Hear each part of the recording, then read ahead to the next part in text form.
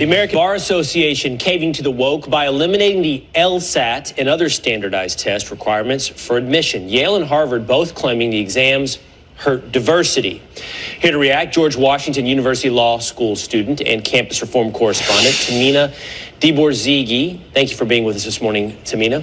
What's your reaction to, at least, well, first of all, the American Bar Association saying, no, you don't have to require the LSAT anymore, and several law schools like Harvard and Yale seemingly ready to distance themselves from the LSAT?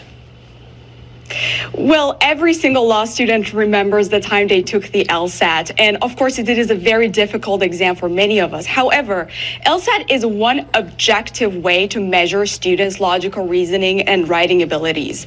And additionally, LSAT will test out how individuals are able to understand complex reading passages.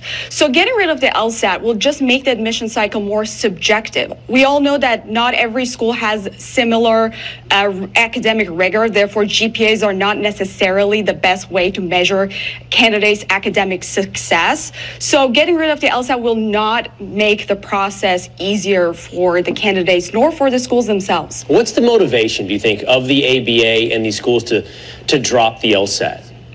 Well, the campus reform has been looking into this trend happening nationally across the board. We see that institutions have been getting rid of the SAT and the ACT, and they cite to the fact that a lot of underrepresented minority groups do not do well in these standardized exams. But that is not necessarily correct. For a lot of minorities, including myself, this is the way that we can overcome a lot of barriers and biases that exist in the admission process.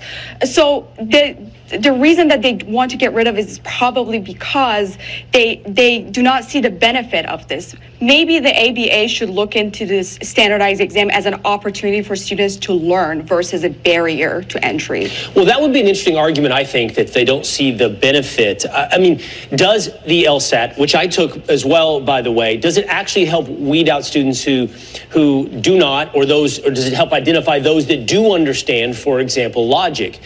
But it looks like the argument is actually, well, let's lean more on biographical information. Let's do our best now, because you point out grades. Grades from one school don't match up with grades from another school. It looks like a workaround into diversity, looking at people's skin color and their backgrounds as a way to admit them into law school. And that is absolutely correct. As an Iranian immigrant, I always fall into the white Caucasian group, and that creates a lot of issues for individuals like me that want to compete for law school admission. However, some objective method like the LSAT score allows many individuals coming from immigrant background to overcome these DEI biases. Getting rid of the LSAT will just create another barrier for individuals that do not fit to those boxes, and for this reason, I believe that getting rid of the LSAT will not fix the problem with diversity. It just makes it worse. All right, Tahmineh, thank you for joining us this morning on Fox and Friends. Thank you so much.